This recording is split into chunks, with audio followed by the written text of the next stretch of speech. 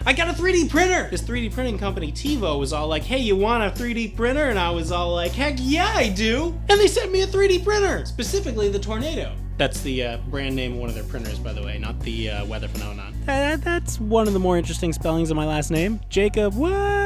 They also sent me some Prima filament, both black and transparent, which I hadn't even considered before, as I'm new to 3D printing. But in theory, I could use that to print visors. So initially I thought this was going to be an intimidating build, because based on the picture it looked like it had a lot of parts that I'd have to assemble myself. However, it arrived almost completely pre-assembled. Literally, all I had to do was attach the heated portion of the print bed, as well as the vertical axis to the horizontal axis. Oh, by the way, that pattern is a factory test print of their logo, so you know that the machine works. This machine utilizes all aluminum joints, which is a huge improvement over previous designs that have used acrylic joints. Those tended to shake, whereas the metal ones don't. It comes with motors and limit switches already attached. They even sent some itty bitty zip ties, in case I want to bundle the wires more than how they already come, which I think I'm going to do because I don't want them to get snagged on one of the corners. And of course they sent me all the Allen wrenches I could possibly need, which is great. I'm getting quite a collection. And an extra extruder nozzle, which honestly I probably should have been more excited about than the zip ties, right? I mean, one's a bit more important than the other. The heated print bed is adjustable, so that will require a little bit of manual calibration. You do that just by telling the extruder to go to each corner of the print bed and adjusting the level so that you can fit a piece of paper between the extruder and the print bed and feel just a little bit of drag as you pull it back out. You'll need to do that a few times for each corner to get the best results. Honestly, you're going to spend more time calibrating the printer than putting the thing together, which in my opinion is the way it should be. Tornado has a print volume of 300 by 300 millimeters on the X and Y axis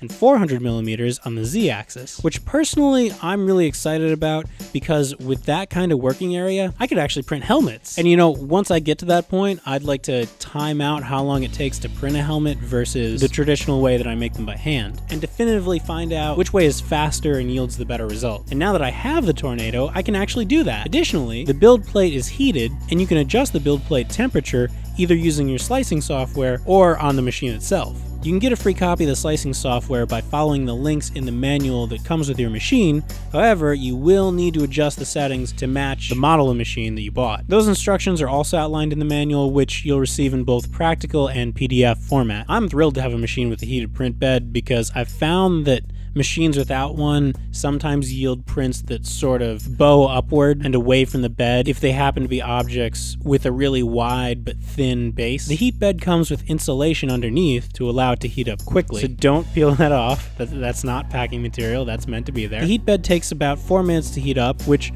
personally I have no frame of reference, but I've heard that that's a really good heat time. Other machines take a lot longer, and literally it's just that piece of insulation underneath that makes all the difference. For now, I've just done a few simple test prints, such as this rocket engine, because occasionally I get hired to build spaceship miniatures, so this is more useful benchy to me than that little boat that everyone loves so much. And here's a spaceship. Thanks for watching, everybody. If you're interested in the TEVO Tornado, other TEVO products, or even just the primer print filament, then you can check out the links below. Alright, I want to thank the folks over at TEVO for sending me the Tornado, and as always, I want to thank you all for watching. See you later. Jake out. Hey, does anybody out there want to send me a lathe?